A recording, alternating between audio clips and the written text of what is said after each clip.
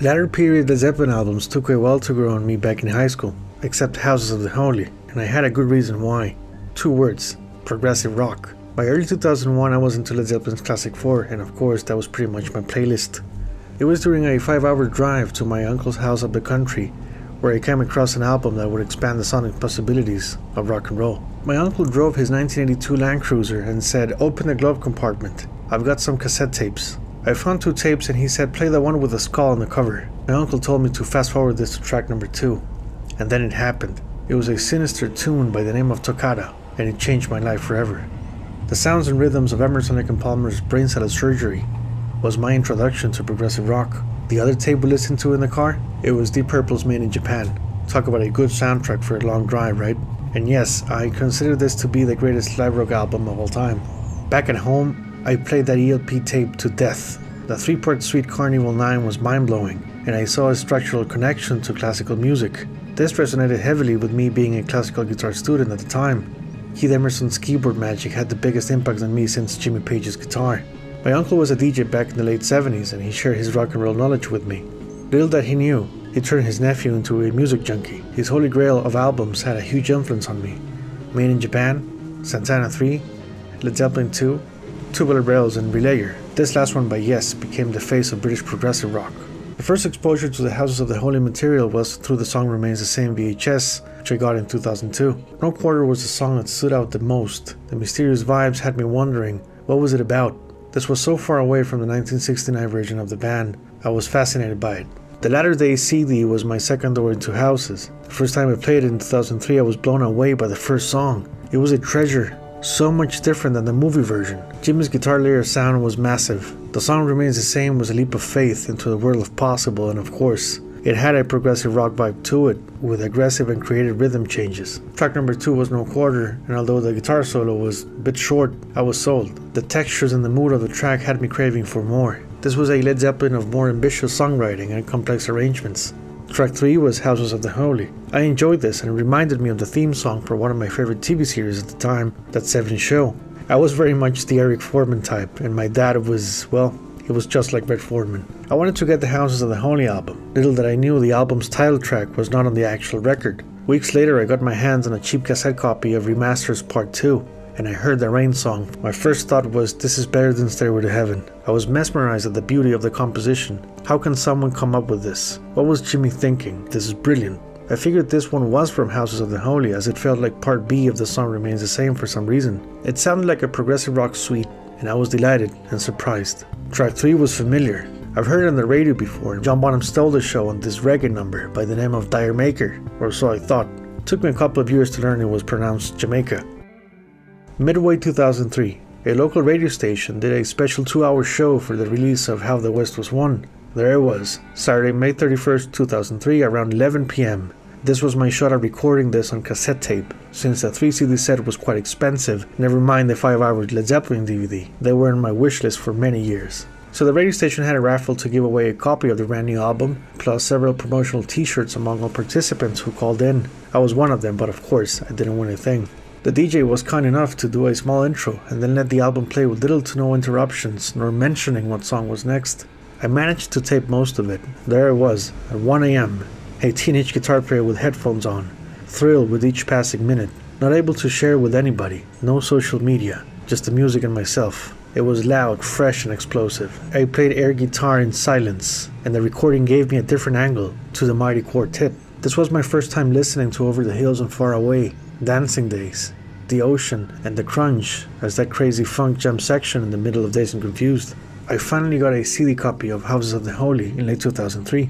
An absolute treat of innovative sounds and moments. It had the adventure of Led Zeppelin III with some of the bold statements of my British progressive rock favorites like Yes. Besides the music, I had another reason to like this stuff. You see, I have a form of synesthesia in which I see colors in music. More specifically, the guitar fretboard. Each fret has a color. I'm not sure how I assigned these, but it just happened. Over the years, I've understood why album covers and music need to match in my head.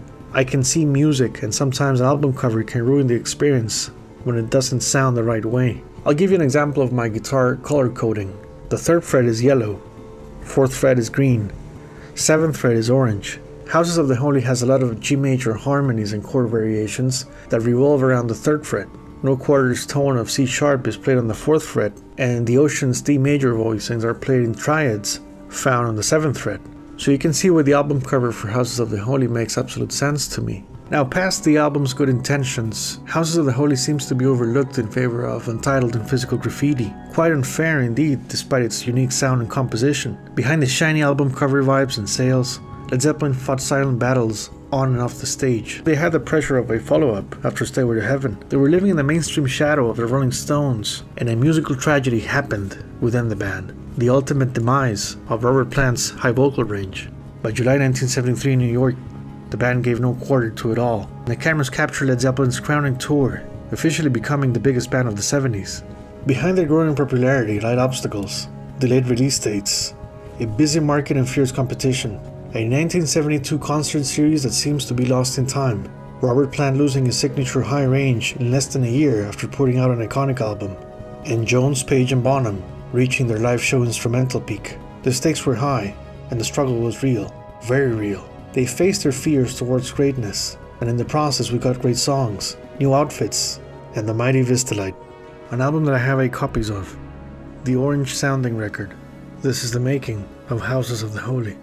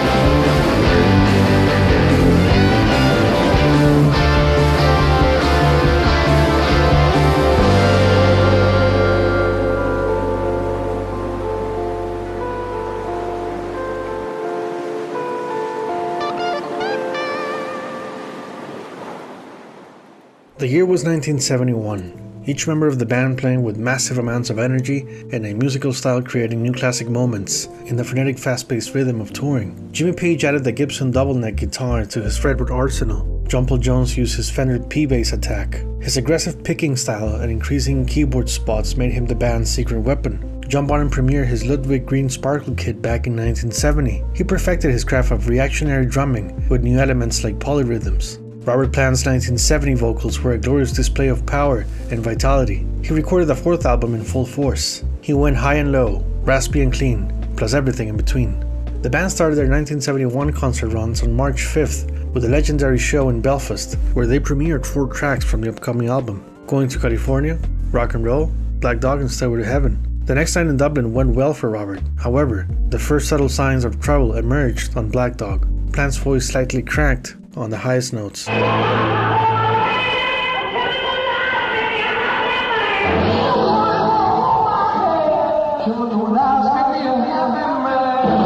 Robert got laryngitis at the end of March, forcing the band to postpone their BBC sessions. Their April 1st concert showed Robert was not in top form. His voice was scratchy and hoarse, but managed to give a great performance given the circumstances.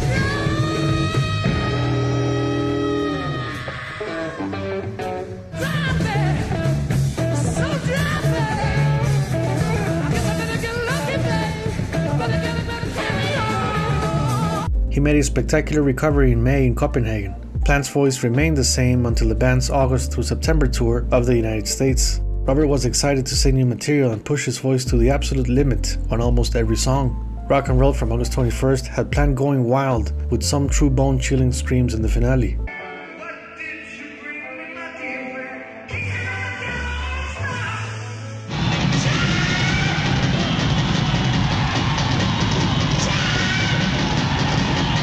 While the audience was ecstatic to hear this, it was only the beginning of a month-long tour. Plant wouldn't get a day off until 4 days later. This could lead to permanent vocal cord damage. The rest of the 1971 concerts found Robert Plant in vocal lottery results of great, good, and okay performances. While he had memorable comebacks, these started to be further apart from each other. The musical landscape of 1971 saw the release of many iconic albums that reflected the impulse of experimentation. The counterculture of progressive rock grew in numbers, walking side by side with established bands at the time. It challenged the listener and added new rhythmical propositions to the legacy of the Woodstock era bands. The instrumental sections behind the vocals grew wiser and daring. Some stated it was the Miles Davis electric band effect or the King Crimson shot in the arm. Whatever the reason, there was a generational green light to go places where record buyers could experience higher levels of creation and reflection. Competition was fierce and many prog bands were very close to their revered masterpieces. Pink Floyd's Metal laid the foundations for the stratospheric jump into riches with key tracks One of These Days and Echoes. Genesis' third album and first with Phil Collins and Steve Hackett saw a promising future in the horizon, or should we say, horizons. Like the Led Zeppelin of 1969, Yes released 2 albums in a year, and their virtuoso sound revolutionized the way rock could be approached with the bass as conductor. Jethro Tull's Universe immersed audiences into the mind of Ian Anderson's Street Gang. They would somewhat ridicule prog rock's lengthy songs on their next record with one long and thick musical statement.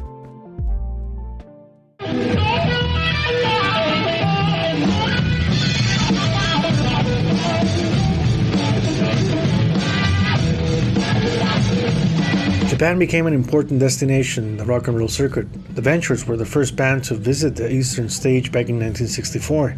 Acts that followed included the Animals in 65, the Beatles in 66, and the Monkees in 68. By 1971 it was a sign of success, the luxury of travel, and a credential among their peers. The list of performers by then included the names of Blood, Sweat and Tears in February, B.B. King in March, Free in April, Chicago in June, Grand Funk Railroad in July, who also held the record for selling out Shea Stadium faster than the Beatles, and Pink Floyd in August. Led Zeppelin arrived in September to play 5 shows. The concerts were recorded at the insistence of the Japanese record company, Warner Bros. Pioneer Corporation, but Page considered the audio quality subpar. The cultural shock of the overpopulated areas of Tokyo left an impression on the band of the power of music as a universal language that brought people together. Jimmy had a portable camera to document his travels at the time. Robert and Bonzo got into a fistfight over gasoline money from 1970. Peter Grant recalled Plant coming off the stage with a split lip. The Black Country Mates were a brotherhood and like a family, walked the tightrope of love and punching themselves in the face. They were a true friendship of challenging each other like the outsiders of Led Zeppelin, before joining Page and Jones' well-established London session fame. John Bonham was the ground cable that kept Robert on his toes. The band's first Japanese shows contributed to the growing bootleg market that took over the world of independent releases. Their concerts became holy grails for collectors.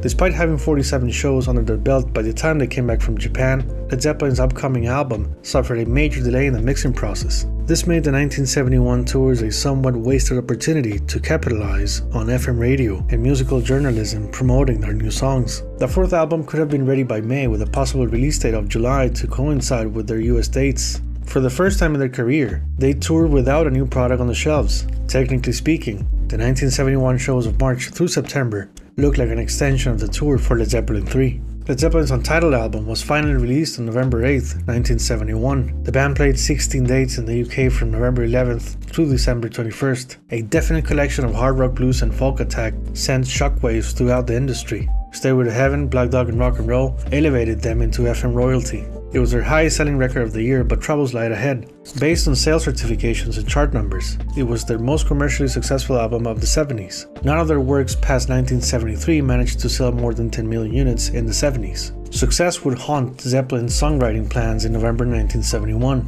Where could they go from here? Records released that month suggest what the band's next endeavor could be. The sounds were changing and the players had the chops and imagination. Would Led Zeppelin ignore their surroundings and carbon copy their success? Or would they accept the creative challenge that was in the air? Jimmy Page and John Paul Jones had the answer. For the first time in Led Zeppelin's pre-production history, both had studio equipment installed at home, which allowed them to work compositions and arrangements beforehand. This saved them headaches down the line and strengthened the songwriting habits to progressive rock terrains where everything was carefully constructed, one bar at a time. The fifth album, Centerpiece, is comprised of the Jimmy Page trilogy in G major, 3 songs that carry much of the weight of the record and act like a small symphony, much in the style of Yes and ELP. Next are songs created as a band or duet. These are more straightforward, but nevertheless can only happen with the kind of chemistry Led Zeppelin had. Last but not least, we have John Paul Jones with the finishing touch that adds balance and finesse, which puts them in the prog rock league with a song that the Genesis lineup of Trespass would have died for.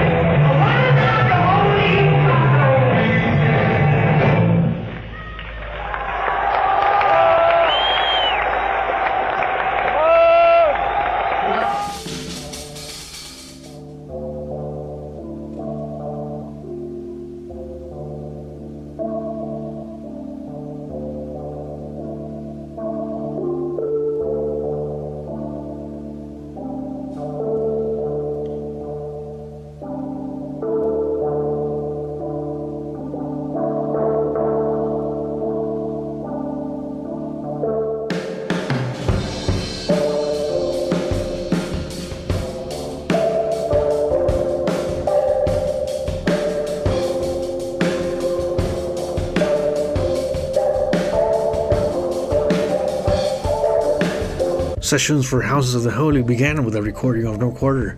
A composition worked at his home studio in John Paul Jones' finest hour was the second time they attempted to lay down the song on tape.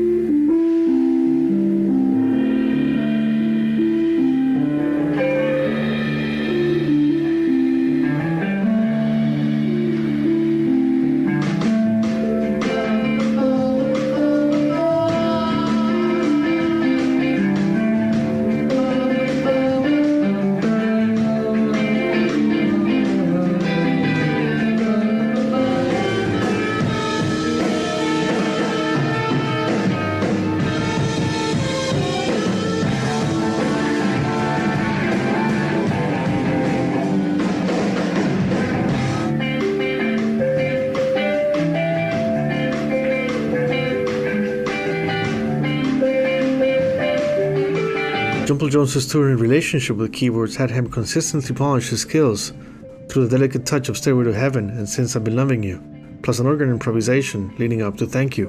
An outtake from the Led Zeppelin IV sessions Down by the Seaside was further proof of things to come, featuring John Paul Jones on Hodder electro piano. He ran the signal through an EMS VCS3 synthesizer to create the underwater wobble effect.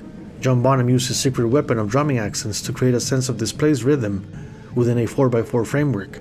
He black-dogged his way through the composition to great effect. Jimmy's riff seems to be inspired by 3 references from 1970. Every single day, I got a heartache coming.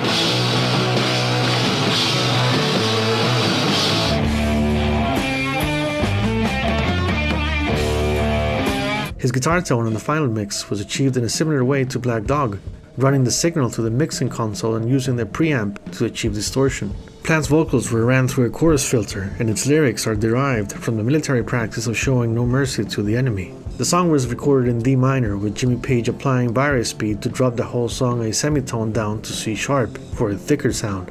Live versions were played in D minor.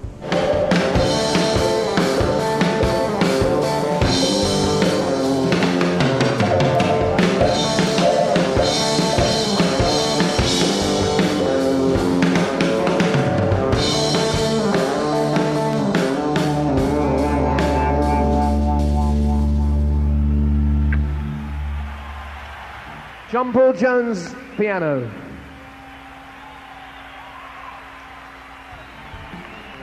No Quarter was one of Led Zeppelin's landmark concert tracks, played a total of 124 times, including the 2007 reunion. The song was an instrumental showcase for Jones, Page and Bonham's onstage telepathy, transforming the piece into an exquisite jam that would extend in the same vein of Dazed and Confused, with some 1977 versions almost 35 minutes long.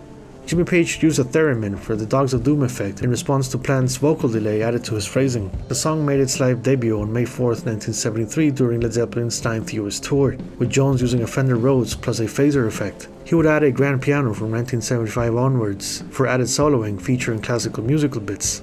Page and Plant revisited the song for the 1994 reunion. Their acoustic version was an alternate take and perspective on its magic. Too bad they forgot John Paul Jones's phone number, who performed the track himself on his 2000 and 2001 solo tours. One of the best cover versions of the song was recorded by Tool for their 2000 Saliva release. A great version. You can also check my YouTube channel for a very special 1973 rendition of the song alongside drumming legend the mighty George Flutas from YouTube's Bonhomology and People's Front of Zeppelin.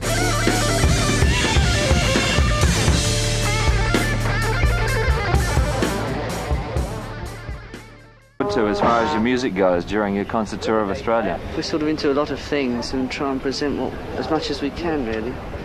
You know, it's not always easy, but try and just give a cross-section of what we do and what we've done. That's basically, we do a short acoustics section where we try and show people that we're not a bunch of Aries only, you know. The dreadful thing was when we started, all these other groups sort of going on like Black Sabbath and Grand Funk, and everyone was sort of lumping us in with them for a short while anyway, and then they suddenly realised that there was a bit more to it than just that, you know. At least I hope so anyway. I mean, I know what we're doing and we all know what we're doing. The thing is we don't really care about anything else really, anybody else. I think Stairway to Heaven is the epitome really of what we're up to. That's about the best one. Third LP, Friends. Actually there's more on the second LP. But really I ought to tell you what I don't like, because there's only about two. Living Loving Maid's about the only one I don't like, and apart from that, you know. With the band having 4 super successful albums around the world, do you reckon it's going to be a problem the next time you're going to record, that you'll have in your mind that you've got to top the last album? Yeah, I think that if you take in the 4 albums, I mean, people have criticised the third album for being far removed from what they expected of it. But if you listen to those 4 albums, and we go our trials and tribulations when we write the music, are much greater than any criticism that could ever come along, because we would never put anything out at all that we weren't at all happy with, you know. So I mean, the 4 albums as a whole, the whole 4 put together, are such a cross section. And I mean, every album that we do, I mean, we've said this 1,000 times, but it's a fact, you know, that it's good stuff. We know it's good stuff, you know. Otherwise it wouldn't go on the album, because we do all sorts of things far removed from even what you've heard so far, you know. So as far as, I think the variation that we've got is quite vast. It would have been as easy as anything to carry on the one line for as long as possible, you know, and reap the benefit of it.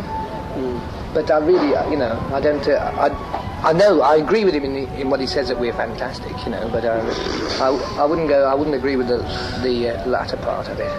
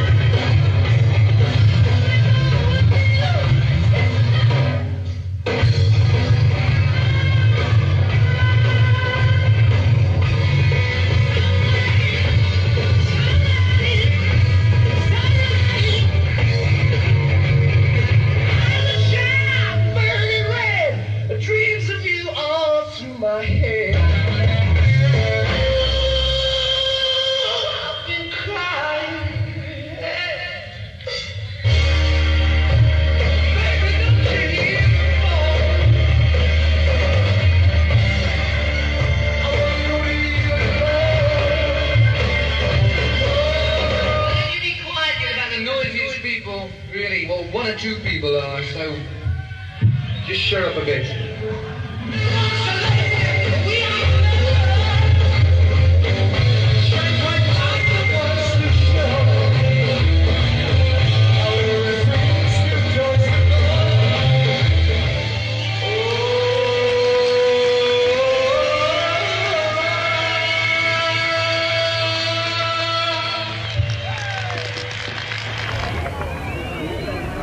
But I tell you, we're all sick and bad and poorly. It's amazing we've even been able to stand up, but nevertheless, we're going to rock on. Turn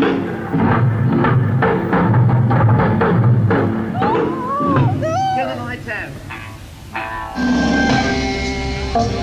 Anybody trying to tell me? Ow! Ooh, that's just it. Ooh, big crying.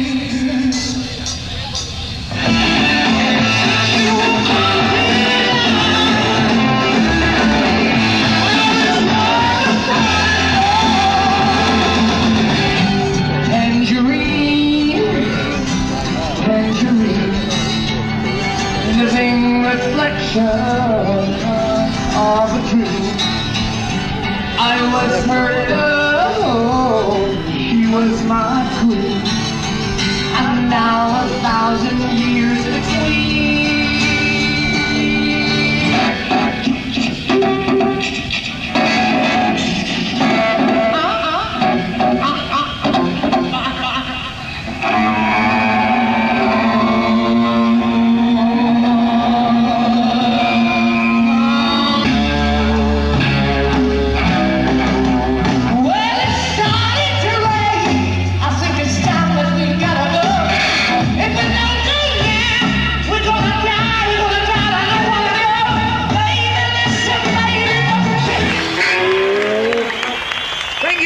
And we gotta go. And you gotta go too, otherwise we'll all blow up. We can't do it because the electricity and water just don't get together at all. But we've had a wonderful time. And thank goodness you're not in Adelaide. Good day.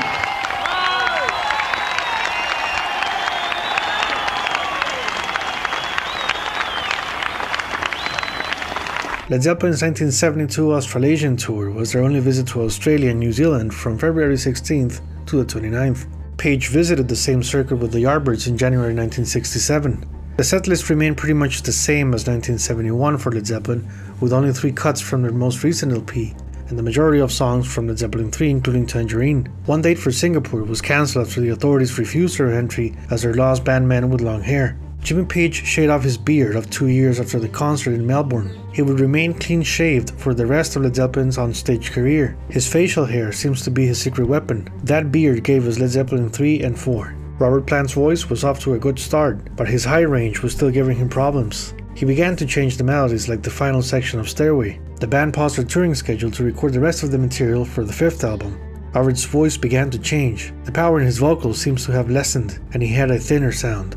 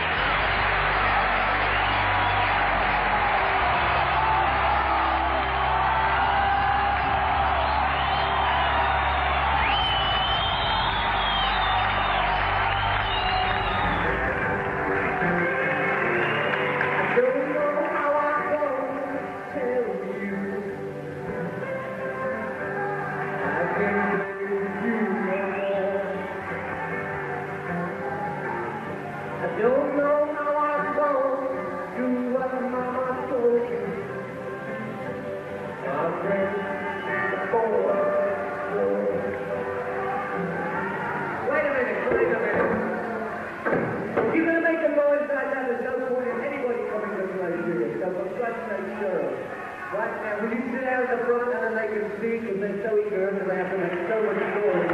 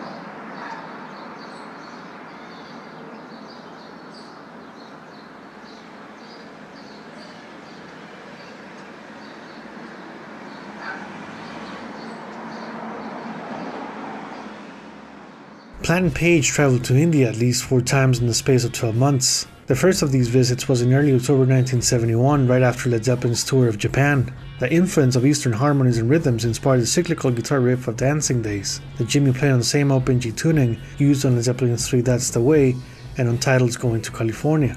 This would explain why the song was played before Moby Dick on their 1972 shows, as it was easier to go into the drop D tuning after open G and gave enough time to retune the guitar during the drum solo. John Paul Jones played a Farfisa VAP255 keyboard around the minute and 38-second mark as a harmony layer that complements the guitar work. The 2014 companion disc Rough Mix for Dancing Days with no reverb and no post-production effects allowed the listener to appreciate Jones and Bonham's punch, where the final version is sometimes harsh on the ears due to razor-sharp guitar EQ. The Rough Mix is a definite take on the song. Led Zeppelin's rhythm bass speaks for itself here. One of the best cover versions was recorded by Stone Temple Pilots for the 1995 Incoming Tribute album. It's no surprise their take was successful, as Dancing Days is very proto-grunge itself, a solid effort that brought Zeppelin's music to the audiences of the 90s. Page and Plant performed the song during their 1995 and 1996 runs of the tour.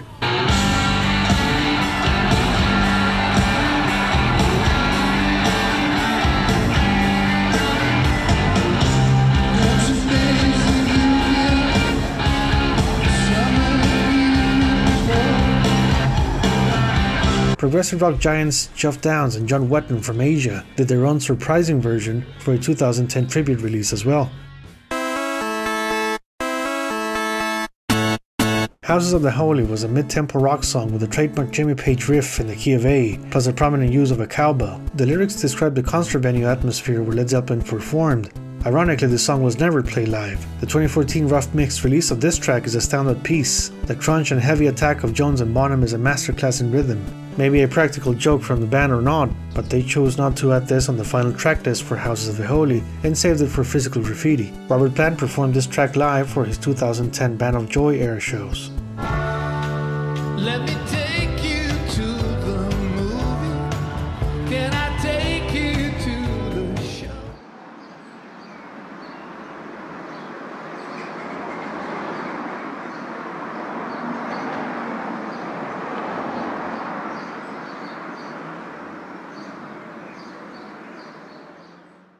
John Bonham on vocals. Oh, ready, but now we're steady and dummy when 1, 2, 3, 4. John Bonham's introductory chant opens the door to this hard rock classic. Led Zeppelin's experiments with odd-meter riffing began with Out on the Tiles and was perfected in Black Dog. The Ocean takes all the elements from past glories and transforms them into a celebration of rhythm, featuring a main section comprised of a standard 4x4 bar plus a 7/8 segment.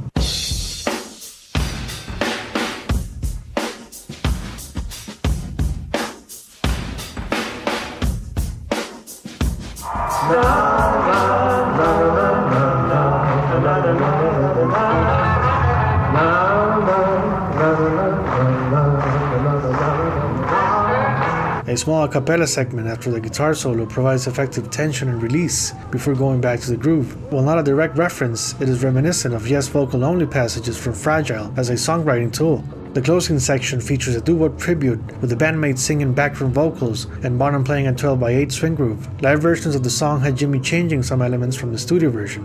The main riff staccato figure was switched to the low string downslide. The guitar solo was played with a wah-wah pedal, and despite the track being premiered on the 1972 US tour, Bonzo sang the intro and the middle section harmony until 1973 on their 9th visit to the United States. Controversy exists over the studio version being sped up, as Robert Plant's vocals and the crash cymbals sound higher than usual, as opposed to the live versions that in comparison are at least half tone lower.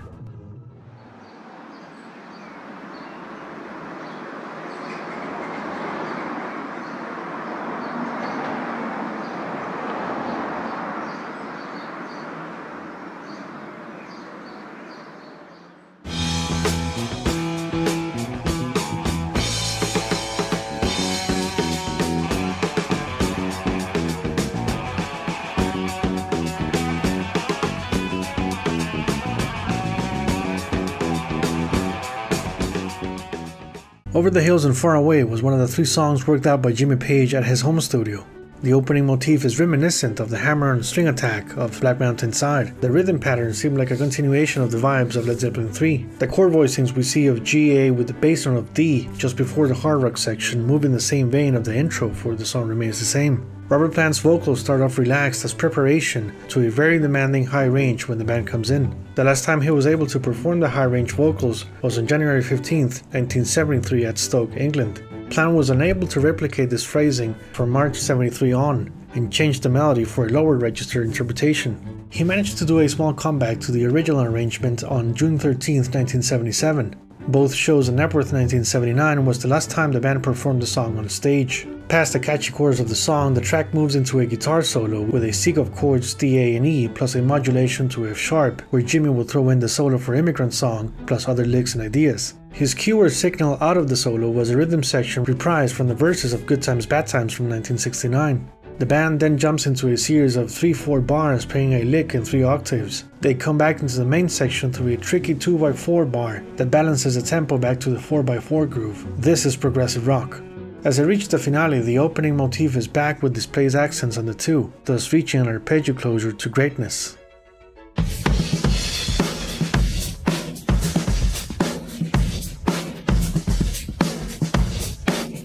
The Crunch is one of 2 polarizing tracks from Houses of the Holy, a song that evolved from jamming with Bonham playing a crazy 9/8 beat with Jones joining on bass, for a juxtaposition of James Brown's funk against some danceable shifting time signatures with alternate bars of 4/4, 5/8, and 2/4 as well. This is progressive funk. The EMS VCS3 synthesizer was played by Jones to emulate horn sounds that were overdubbed separately to create a brass section arrangement. Jimmy plays a Stratocaster guitar for a clean funk sound. The Crunch was mostly caught as a live studio jam improvisation that saw its live debut in the middle of Dazed and Confused during the US tour of 1972. If you're going to do a film, or you're going to do a television show, or anything like that, it has to be done properly with a lot of thought, a lot of time. You don't really have the time, you know. Yeah. Jimmy tried to book Headley Grange for the recording sessions, but it wasn't available. British band Help Yourself was living there after Zeppelin left in early 1971. Their second album, Strange Affair, was written and recorded at Headley Grange. The band finally left the old mansion in 1973. Because of this, Page settled for Mick Jagger's Stargroves, where The Who had just recorded Who's Next. Their seminal and bombastic studio album left good vibes in the building. Led Zeppelin called in engineer Eddie Kramer. Eddie Kramer was a bit surprised to hear from them again, since his last meeting with the band was not pleasant. The year was 1970, and they came into Electric Ladyland during sessions for Led Zeppelin III. The band trashed the studio. They ordered Indian food and a whole bunch spilled on the floor. When Kramer asked the roadies to clean it up, the band said, "You don't tell the roadies what to do." Both sides wouldn't speak to each other for over a year. By the time Zeppelin reached out to Kramer in '72, the band acted as if nothing happened.